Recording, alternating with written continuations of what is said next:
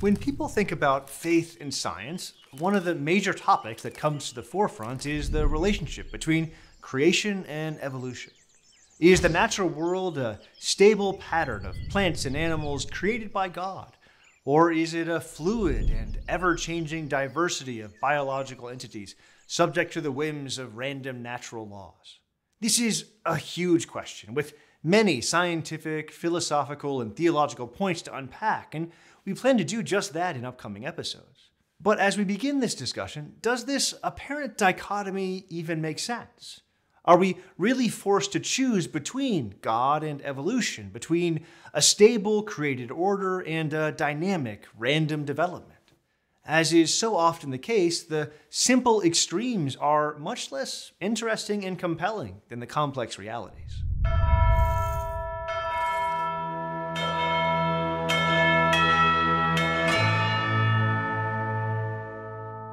For most of human history, people viewed nature as fairly stable, with a certain set collection of plants and animals, that is, certain types of familiar substances that make up the foundation of human life and activity. These natural patterns were very regular, with apple trees making apples that produced apple trees, chickens laying eggs that hatched chickens, and dogs having cute little puppies. Scientists now believe that all of these living things evolved from earlier living species. They even argue that if we look back far enough, we could find single-celled common ancestors for all of them. Upon learning this, we might be tempted to look down on previous generations as simplistic or naive in their understanding of nature, but that would do a disservice to how reasonable those older notions were, not just conceptually, but observationally as well. While there is strong evidence of biological evolution, it is still true that today we should and do expect apple trees to produce apples, chickens to hatch chickens, and dogs to produce puppies. A great deal of the confusion surrounding evolution and the historical development of the natural world can be traced back to how difficult it is to comprehend vastly different timescales. If the entire history of the universe, from the Big Bang to today, all 13.8 billion years, were roughly the length of a major blockbuster movie, most of it would be a fantastic light show of stars forming and dying and forming again, and galaxies spread throughout the universe. Life would only show up as a plot twist in the third act, and mammals would be the 2-minute-long post-credit sequence teasing the sequel. As for us, all of human history would last for just a fraction of a second, or a half dozen frames at most. That's not even enough time to falsely assure us that no animals were harmed in the making of this feature. When we sit back and think about the history of the cosmos on large scales of eons and eras, there is dynamism and development, new things coming to be and old patterns going away. But when we look at the cosmos on human timescales of months, years, lifetimes, and generations, nature barely changes from one point to the next, at least not in its general structure and taxonomy. Much like when we look at the individual still frames that make up those moving pictures we see on our screens. The most important point to realize is that for most of human history, we have not had the evidence or information to seriously grapple with the idea that the natural world has undergone historical development, since it seems so completely stable within the lens of human experience. It is really only in the last 2 centuries that we have been able to make the sorts of subtle observations necessary in physics, astronomy, geology, and biology to take the idea that there might be historical development in nature really seriously. But does this new view of nature, relatively stable but ultimately subject to natural forces and natural development over time, does this leave any room for God?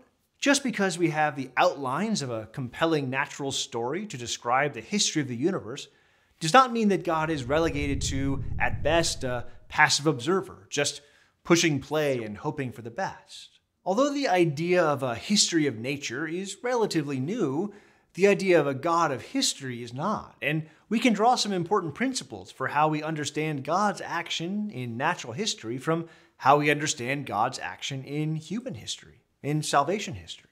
It is possible to relate much, if not all, of human history without direct reference to God, and the story might even hold together fairly well if you rush through certain parts. When seen through the eyes of faith, though, there are clear signs of God working in history, although the way he works varies.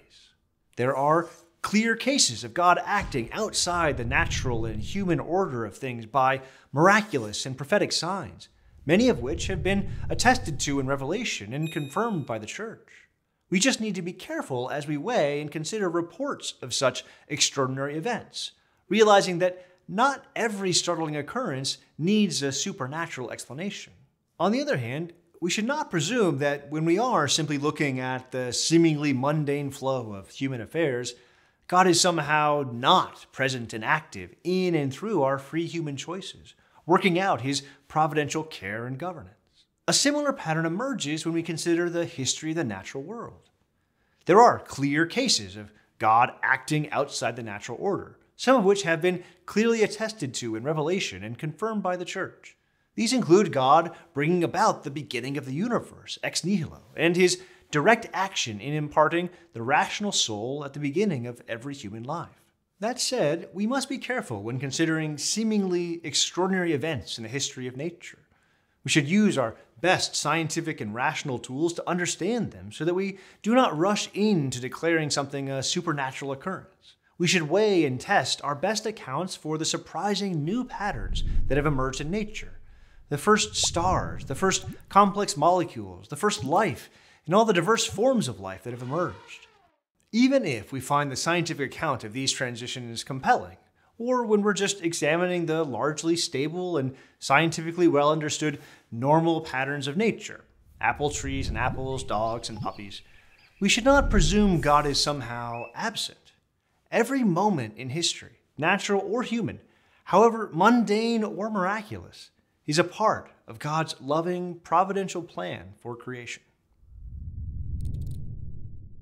For readings, podcasts, and more videos like this, go to Aquinas101.com. While you're there, be sure to sign up for one of our free video courses on Aquinas. And don't forget to like and share with your friends, because it matters what you think.